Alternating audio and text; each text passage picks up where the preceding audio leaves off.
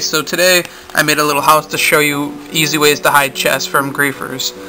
But then obviously they have like the paintings where you can jump through them, but this is a little bit more advanced. It's called the incinerator chests. You put lava over a chest and it won't burn the chest.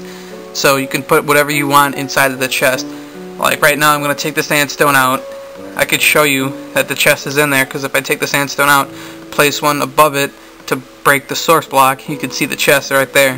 And then now over here is your basic chest room where you jump through the paintings and there's chests.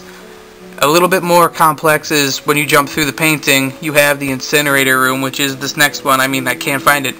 But then you could fool them by putting a chest of less valuable stuff like gold in there, like over there, and then like, so they go over there, and then like, haha, I'm just gonna throw your stuff away. But this one is the real one, where people run in here like, oh, it's harmless, and then they just open the chest, and then it drops TNT because it's wired up like that. It doesn't kill you. Well, you just have to mess with the water and like everything. Maybe put 2 or 3 boxes. It'll do its job.